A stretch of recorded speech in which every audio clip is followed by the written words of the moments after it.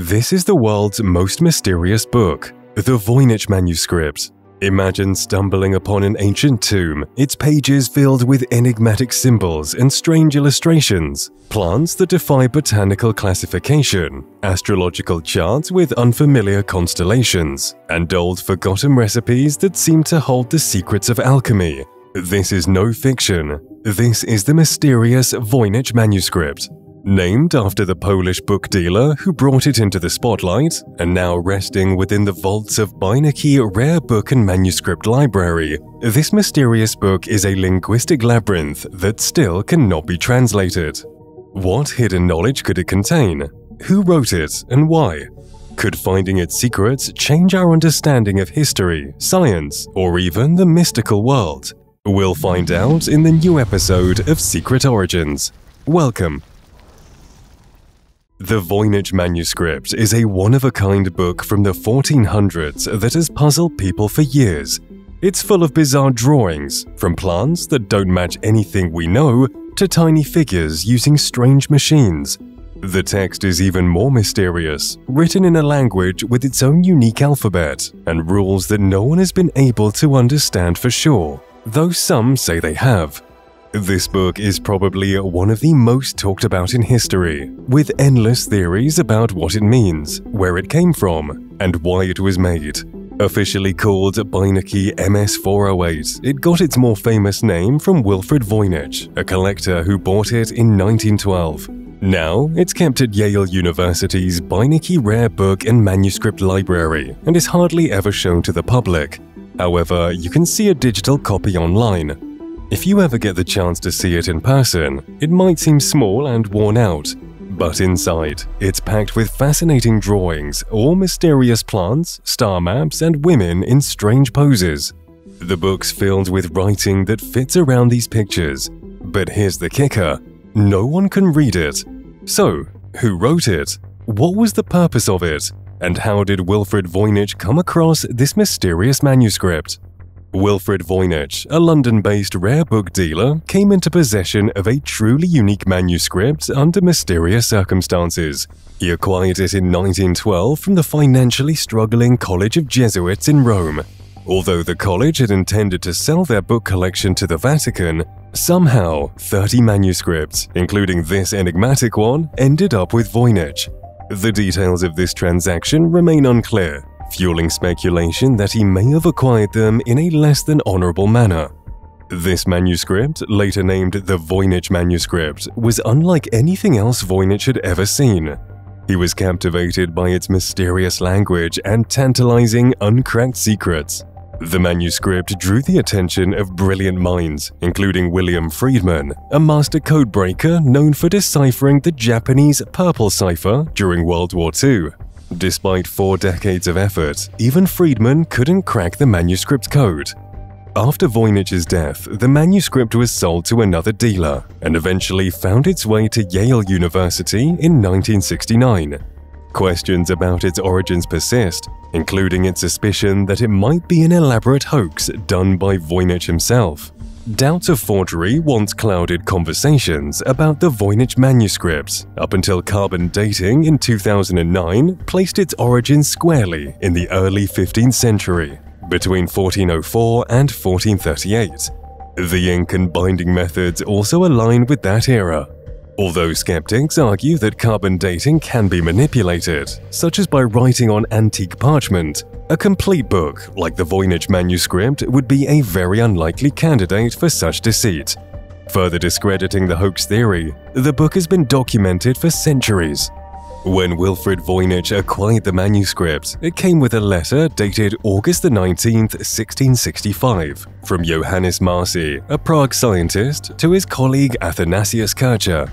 The letter stated that the book had once belonged to Emperor Rudolf II, who purchased it for a significant sum, believing it to be a work by the 13th century philosopher Roger Bacon. Though this would clash with the carbon-dated age of the manuscript, the letter itself lends credence to the book's authenticity and long history. The manuscript, often attributed to anonymous origins, continues to perplex scholars and enthusiasts alike. But the prevailing belief today is that it is genuine, not a hoax. After its creation in the early 15th century, confirmed through radiocarbon dating, the manuscript passed through various hands in Prague. Among its owners were George Baresch, who noted its mysterious writing and images of herbs and stars, and Jacobi de Tepenek, head of Emperor Rudolf II's botanical gardens. His signature, faint but detectable through multispectral imaging, suggests he may have been drawn to the book's numerous plant illustrations. The manuscript then vanished from the record for 250 years, reappearing in a Jesuit college in Rome, where Wilfrid Voynich acquired it in 1912. Athanasius Kircher, a Jesuit and the intended recipient of an accompanying letter dated to 1665, may have facilitated its journey from Prague to Rome. Despite the many theories about its authorship, including a now debunked association with Roger Bacon, the manuscript remains anonymously written. So, what's hidden inside the Voynich Manuscript? In the enigmatic Voynich Manuscript, the illustrations offer the best clues to its meaning, given that the text remains unreadable. Approximately half of the manuscript is filled with peculiar plant sketches, each accompanied by what appears to be a descriptive annotation. While some drawings faintly resemble familiar flora, like lily pads or sunflowers, most are unidentifiable, presenting fantastical forms that range from the garish to the downright alien. Interestingly, the Voynich manuscript is not unique in its focus on plants. It resembles a long-standing medieval tradition of creating herbals, encyclopedic volumes detailing the world's plant life. These early botanical guides typically outlined a plant's appearance, habitat, and medicinal properties. In an era where plants were the closest thing to medication, herbals were crucial reference guides, identifying plants that could cure everything from headaches to leprosy. Some even featured warnings about poisonous plants, often represented by drawings like that of a snake. Despite its similarities to medieval herbals, the Voynich manuscript stands apart in several key aspects. First, its botanical illustrations are fantastical and almost unrecognizable when compared to the relatively faithful renderings found in typical herbals. Second, the artistic execution of these drawings seems somewhat amateurish. While medieval herbals were often illustrated by professionals, the Voynich manuscript appears to be the work of someone more scientifically inclined than artistically skilled. The manuscript's unique characteristics thus add to its mystery. While the illustrations indicate it might be serving a similar function to other herbals, perhaps describing the properties of each plant, the weirdness in its drawings and execution make it an extraordinary outlier, keeping us guessing as to its true nature and purpose. But what follows after the plants is no less strange. Transitioning from botanical illustrations, the Voynich manuscript delves into celestial themes with 2 sections dedicated to star charts.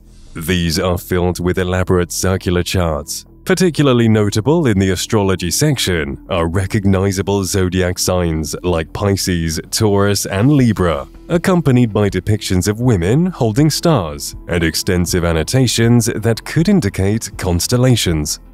This thematic shift from plants to celestial bodies may be more logical than it initially seems. In medieval times, the relationship between astrology and medicine was deeply intertwined. The timing of treatments, what you took and when you took it, was informed by astrological signs and seasons. In this context, the star charts could serve as an astromedical guide, prescribing the optimal times for different treatments. For example, during the Leo months, medicines for the stomach, heart, and liver are advised, while bloodletting is discouraged. Adding another layer of intrigue, this celestial section contains the manuscript's only legible text. The names of months written beneath each zodiac symbol resemble the Occitan language, once prevalent in southern France. Beneath each zodiac sign is the corresponding month. We have Abril, Mai, Août, and Novembre. Can this strange detail point to the manuscript's location of origin? Written between the manuscript star segments lies an even more peculiar section, filled with miniature illustrations of naked women washing in oversized bathtubs. The enigmatic illustrations grow increasingly strange as the pages are turned, revealing curling water pipes and tubes funneling mysterious green liquids operated by the depicted individuals for reasons that remain unclear. Surprisingly, the Voynich Manuscript is not alone in its focus on bathing. It joins a tradition of medieval books that explore the topic. For instance, early guidebooks cataloging public baths and hot springs across Italy feature illustrations strikingly similar to those in the manuscript. These baths were each ascribed unique therapeutic properties, aligning well with the health-oriented themes of the manuscript's botanical and astrological sections. This suggests that the bizarre bathing segment may, like its neighbors, be another angle on medieval healthcare practices, delving into the significance of hygiene. Evident from its peculiar illustrations, the Voynich Manuscript seems to document unconventional bathing techniques, potentially archaic forms of showers. It then goes back to plant images, but this time it's different. The focus shifts to the details of roots and herbs, combined with illustrations of weirdly colored cylindrical containers. These objects bear a striking resemblance to alchemic lab equipment, even though alchemy typically concerned itself with precious metals rather than botanicals. The containers may actually belong to an apothecary's toolkit, aligning with the manuscript's recurring themes of health and medicine. As the Voynich Manuscript draws to a close, it presents us with its most puzzling section yet, a series of densely packed, undecipherable text. The margins are decorated with what look like star-shaped bullet points, each adjacent to capitalized letters, giving rise to the theory that this section might be a collection of recipes. But this interpretation, while tempting, remains speculative at best. We are left wondering whether the manuscript's final words could hold the key to understanding something even more profound. While the bright and interesting pictures give us some clues, the real understanding seems to lie in the mysterious writing on its page, a code that even the best experts haven't been able to crack. Is there any way in which we can understand what's been written? Turning our attention away from the visuals to the manuscript's writing, the first thing that stands out is its unique alphabet. It includes some Latin letters and numbers, along with oddly shaped characters. The alphabet appears to consist of 22 distinct characters, although occasional unique symbols can also be found. The Voynich Manuscript's text is written in short words, ranging from 2 to 10 letters, and separated by spaces.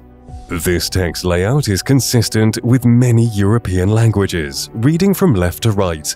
This leads many to speculate that we're looking at a cipher, a system of substituting letters to mask the original language. Ciphers are commonly used to secure sensitive information, like in the case of the Copiale cipher, which mixes Latin and Greek letters along with unique symbols. This particular cipher was used in a book detailing initiation rituals believed to belong to the secret society of the oculists. So, what's the method of deciphering this mysterious text? Decoding a cipher often involves understanding the characteristics of the original language. Languages have unique fingerprints. Some prefer longer words, while others have a specific ratio of consonants to vowels. These traits remain identifiable even when the language is obscured through symbolic substitutions. For example, the Copiale cipher eventually yielded to description efforts once the original language was identified. With the Voynich Manuscript, however, unlocking the secret of the text remains an ongoing challenge. The difficulty in deciphering the Voynich Manuscript largely comes from its lack of recognizable linguistic fingerprints. While there is an apparent structure to the text, including repeating patterns and word distributions similar to known languages, the original language, or languages, remain elusive. This patterned uniformity suggests that the text isn't simply random nonsense, but is based on an organized system. Complicating matters is the presence of 2 distinct languages within the manuscript identified as Language A and Language B. These languages appear to correspond to different sections, most notably the bathing and star sections, and potentially different authors. This duality makes the manuscript an even more sophisticated cipher to crack, as not just 1, but 2 languages are at play. However, there are analytical approaches to uncovering the underlying language. One of these methods involves examining word frequency and distribution. In English, for example, the word "the" makes up approximately 7% of all spoken words. Interestingly, the second most common word, "of," is used about half as frequently. This pattern tends to be consistent across various languages, and both languages in the Voynich Manuscript also adhere to this rule.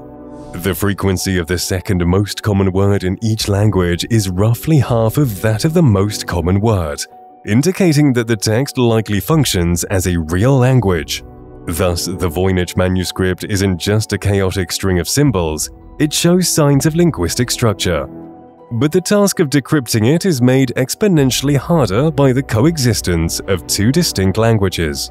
While several individuals have claimed to have decoded or even translated the Voynich Manuscript, such claims often prove to be speculative or inconclusive upon scrutiny.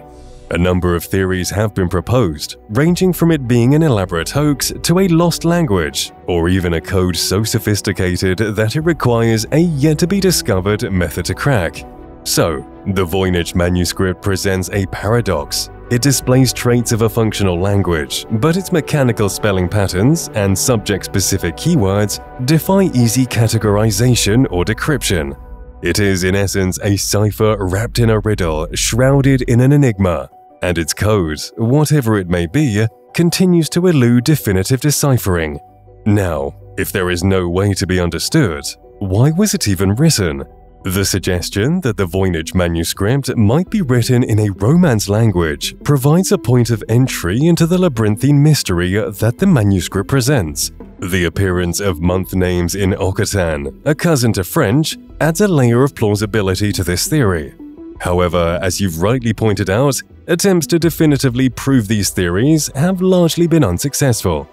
The idea that the manuscript could represent a lost or forgotten language, like the Rongo-Rongo glyphs of Easter Island, is intriguing. However, such a claim introduces its own set of complications. In the case of Europe, most languages have been well documented, thanks to extensive historical records. There are language isolates like Basque, but they've been studied and are correctly spoken. A Voynician language isolate would likely have left other traces, archaeological, historical, or anthropological, that we simply haven't found. The idea that the Voynich Manuscript might be a hoax has always lingered in discussions about its origins. The flawlessness of the manuscript, devoid of any corrections or errors, is indeed peculiar. Most handwritten texts from the medieval period contain mistakes, given that they were copied laboriously by hand. The manuscript's overly mechanical language patterns and the absence of errors could be interpreted as signs of deliberate obfuscation rather than genuine linguistic patterns. Yet, dismissing it as a mere hoax poses its own challenges. Creating a manuscript of this complexity and length would have been an enormous undertaking, especially when considering the sophistication of the illustrations. The effort required to generate a text so consistent in its complexity and so confounding in its cryptography seems almost disproportionate for a mere prank or deception. And if it is a hoax, it's an extraordinarily elaborate one that has stumped some of the best minds for centuries. Until a sort of Rosetta Stone for the Voynich Manuscript is discovered, or some other breakthrough occurs, this enigmatic document remains a cipher in the truest sense of the word, a puzzle that tantalizes with glimpses of order and meaning, yet resists all attempts at definitive interpretation. Constructed languages, or conlangs, have their own consistent rules, alphabets, and vocabularies, which could explain the text's seeming regularities and peculiarities. Indeed, constructed languages can be as functional as natural languages, given that they adhere to internal rules and structures. Esperanto and Tolkien's languages like Quenya are excellent examples of how invented languages can develop communities of speakers and become real in a functional sense. If the Voynich Manuscript is indeed written in a constructed language, it raises intriguing questions. For what purpose was this language constructed? Religious or mystical texts often employ coded language to obscure their meaning, reserving understanding for the initiated or the enlightened. Alternatively, it might have been an academic exercise, an early foray into linguistic theory, or even a tool for confidential communication. If the latter is true, it has certainly proven effective, as the text has resisted all attempts at decryption to date. One of the drawbacks of the constructed language theory is that, while it might explain the text regularities and the absence of errors, the creator knew his or her invented rules flawlessly, it does not explain the manuscript's intricate and scientifically plausible illustrations. If the purpose was solely linguistic experimentation, why include detailed botanical, astrological, and anatomical drawings? Another point to consider is that even constructed languages usually bear some resemblance to natural languages.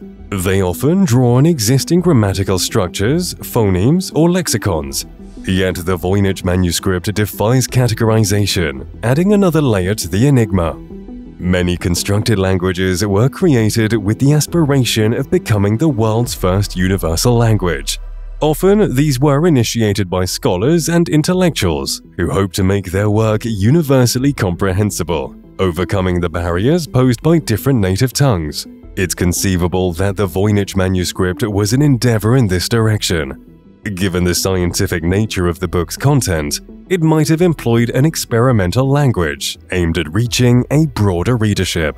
If that were the case, its purpose would be opposite to that of a cipher, which is intended to obscure information. Unfortunately, if this theory holds, the language's rules may have been lost to history, rendering it unreadable. However, no theory can claim complete plausibility, and each comes with its own set of challenges. Although constructed languages often display originality, they are almost always influenced by one or more existing languages. For instance, Esperanto amalgamates elements from various European languages, while Tolkien's Quenya draws inspiration from Finnish. If the Voynich Manuscript were written in a constructed language, one would expect it to exhibit traces of an existing language or languages. Moreover, given that the manuscript seems to contain two languages, it would likely draw from two existing languages as templates. And then there's the glaring question, why not use Latin? It was, after all, the academic lingua franca of the medieval period. So far, the manuscript's mysterious language remains a riddle without a solution. It's an enigma that continues to defy decryption, and it may well remain that way indefinitely. The Voynich Manuscript remains one of history's most enigmatic puzzles. As we delve deeper into the digital age, it stubbornly resists decryption, reminding us that not all secrets yield to modern scrutiny. What is it hiding within its complex illustrations and undeciphered text? Is it a lost language, an arcane scientific text, or perhaps a hoax that has fooled scholars for centuries? In a world where answers are often a click away, the Voynich Manuscript stands as a monument to the enduring power of mystery. Will unlocking its secrets make it less attractive, or will it open a doorway to even more profound questions? If you enjoyed this episode, give it a like, subscribe, and watch our related videos on the screen next. Keep your minds open, and until we meet again.